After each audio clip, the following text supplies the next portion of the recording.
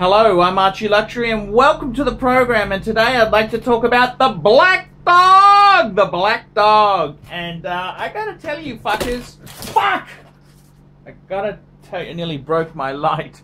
I gotta tell you fuckers, the black dog is starting to creep in, and I wanted to make this video on mental illness, and obviously because I suffer from mental illness myself. And I just wanted to explain how I can see this cloud looming over.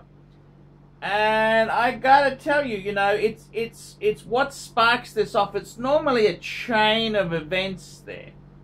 So in my own case there, you know, I have euphoric highs and really down lows. And it's just a number of things. I could be a little bit short of money, which is the case now. I've been having some weird dreams. I start to have some weird dreams. Like I dreamt the other day that I was driving to the airport to catch a plane out, and normally I don't drive myself.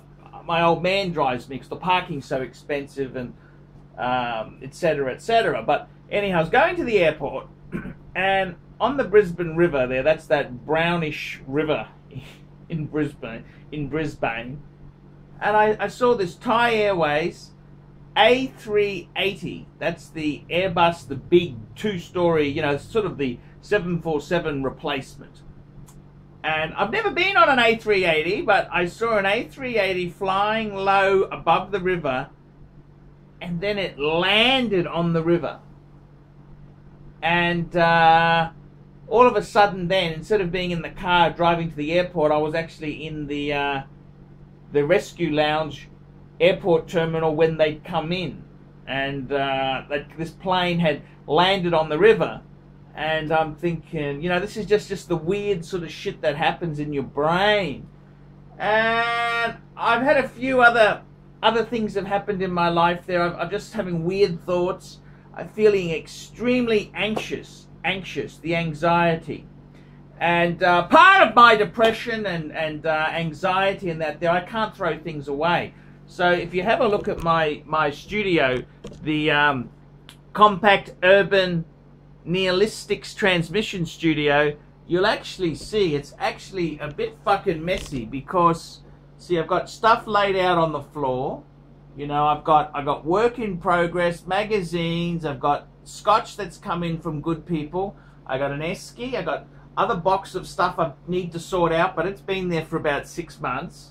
Under my other desk, I've got shit underneath there, and over here, I've got other shit too. Look at this. I've got a cardboard boxes that have come in. I'm scared to throw these out. I don't know why. I got another box that I want to throw out. I got an old modem, even though I've changed over to NBN and it's all changed. I don't want to throw these out just in case.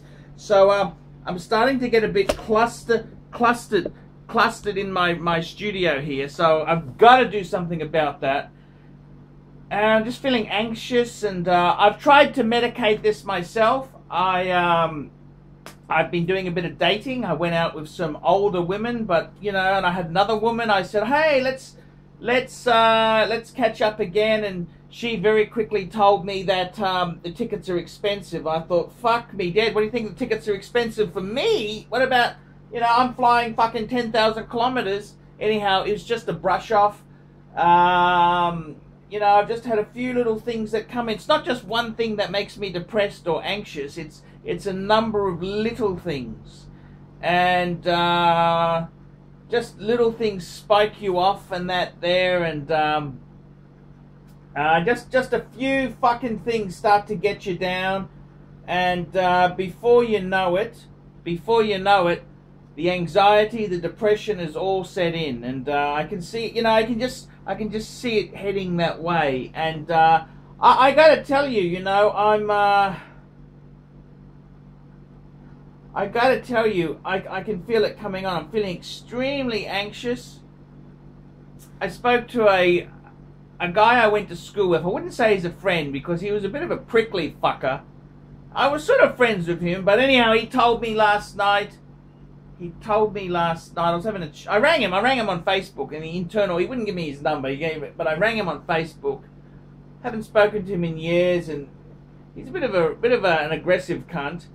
And he told me, I said, oh, I heard you go to Indonesia. He goes to Indonesia a lot. Yeah. And he told me, so he said to me, he goes, no, not that I'm anti-gay or anti-anything, but he said to me, I said, oh, you got a girlfriend from India? No, any hole that fits. And I said, okay, whatever takes your fancy, whatever takes your fancy. So, not that his sexuality is really anything to do with me, but I just thought, oh, that's a bit off. And yeah, so I've also I went out yesterday and had a cigar. I had a nice cigar. I had a nice cigar to try. I just thought, oh, I'll go and have a cigar, have a relax, and that didn't really do much. It helped. It was nice, but I'm still feeling incredibly anxious. And then little things pissed me off. My hair was a bit long, so I went out this morning and got a haircut. I'm trying to think, oh, this really shits me off, the long hair. So I got that trim. Cheers, fuckers. Just had a little bit of a scotch. So I can feel myself heading towards some black anxiety, depression.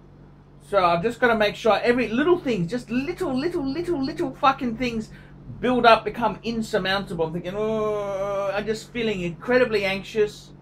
I've been let down by a few of the chicks I've gone out with. I've just been used and abused. Females have used and abused me. 54 asked for money. Naomi told me the tickets were expensive. Didn't even fucking check. She just told me the tickets were expensive. And this other bird, 60-something-year-old woman with breasts of a 54-year-old. She's kind of brushed me aside a bit. You know, I'm just not 100% sure on that one either. So I'm just heading into a bit of a dark place, and I can feel it. I'm just feeling incredibly fucking anxious. Why am I anxious? And I just got a number of little things that are building up, and I don't know. I just feel incredibly anxious. I'm heading in this tunnel, and I've got to try and get out of it. I mean, this is what happens. You don't just suddenly you're depressed, or it's kind of a number of things there. So I'm gonna make some clear steps there. I've got some paid reviews. I want to get rid of my backlog. I want all that cleaned up. I'm going to get that done. I might go and have some nice lunch today. But I can feel myself sliding into the dark times. So it's kind of hard to explain, but it feels a bit strange. So that's the way it's heading there, fuckers. I don't know, I just feel incredibly anxious. I don't know, I don't understand why. I don't understand why at all. So, yeah. Yeah, I don't know what to say anymore. Just this anxiety's coming on, and I kind of feel a bit alone and a bit I just feel this blackness coming. The black cloud is coming, fuckers. I can just feel it. I can feel the anxiety levels going up. Just little things tick me off. And, yeah. So that's kind of how it happens with the depression and the anxiety, and it gets all encompassing, and it's like a black cloud coming over, and I can feel it. I've seen it before. So I'm trying to ward that fucker off. I'm trying to ward that fucking black dog off. So that's the way it goes there. It's sort of, the black dog is coming. The black dog is coming. So I'm trying to ward it off at the moment. Unfortunately, I don't have any bitches I can ring and have a bit of relief. You know, there's no free relief, Archie. There ain't no free fucking relief, that's for sure. No free relief there. Yeah, I think I might have a little bit of music on, just take things a bit slower, try and clean up some of these things in my room. You know, I just feel a bit very, very anxious. I gotta try and do that. I must do that. So fuckers, that is how depression comes in, how it sets in. So this is how you can see a depression. This is how the depression comes in. It just comes in slowly.